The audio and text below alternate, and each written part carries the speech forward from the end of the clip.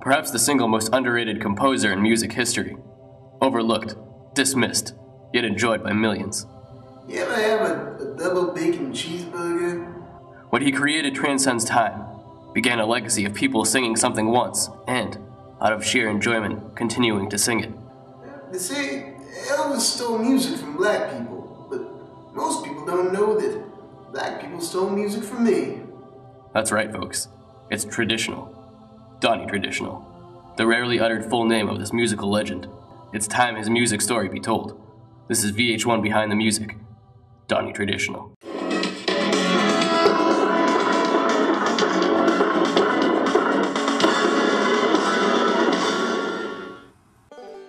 Donny Traditional was born Donathan Franklin Traditional in 1826 in Smallton, Arkansas. He was born in a log cabin to, at best guess, a virgin mother. Although there was always a guitar in the home during his childhood, Donny was not allowed to play it. It was always just sitting there in the living, bath, reading bedroom. But it was Uncle Streety's and I wasn't allowed to touch it. So I would spend 16 hours a day just staring at it in the corner. And that's how I learned to play. Soon Donny would trade in an old pair of sugar cubes for a guitar of his own. And thus, he began.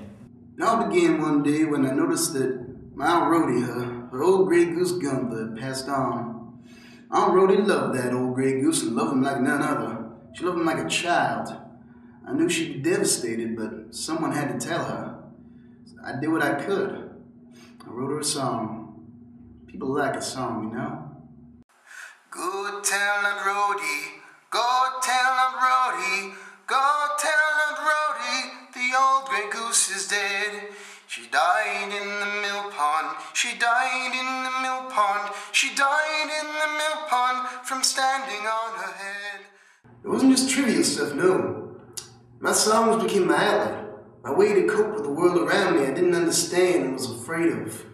That's where oats, peas, beans, and barley came in. Oats, peas, beans, and barley grow. Oats, peas, beans, and barley grow. You and I will never know how oats, peas, beans, and barley grow. And it's true! You and I will never know how oats, peas, beans, and barley grow. This was the golden age for Donny Traditional. He was the most prolific songster in America. A true American, he wrote songs for both sides in the Civil War. I sure love my beloved Dixie, but I knew in my heart of hearts that it just wasn't right to be making people do work for you. So I did what I did in those days. I wrote songs. People like songs, you know? But as Donny came to learn, nothing good ever stays.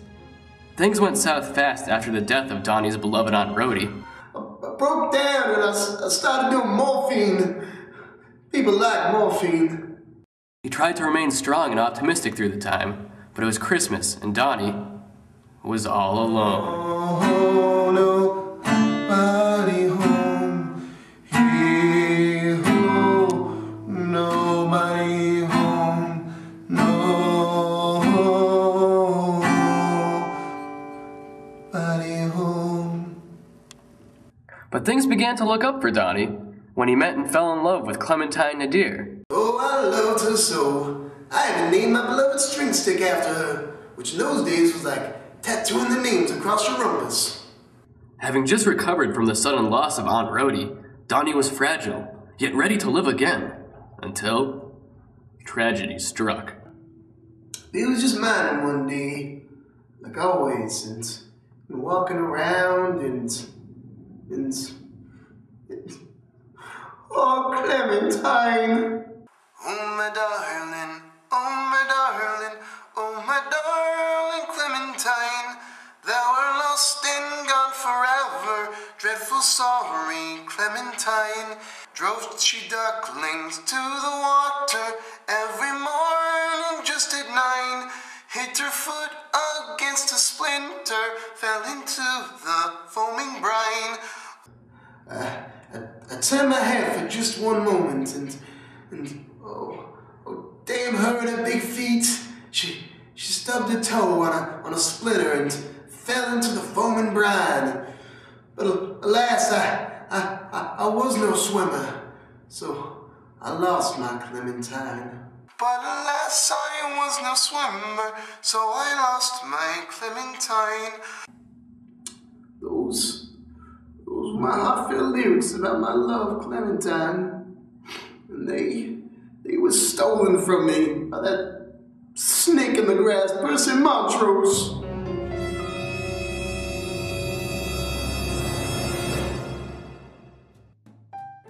But after years of isolation, Donny Traditional is back, with a song on his lips.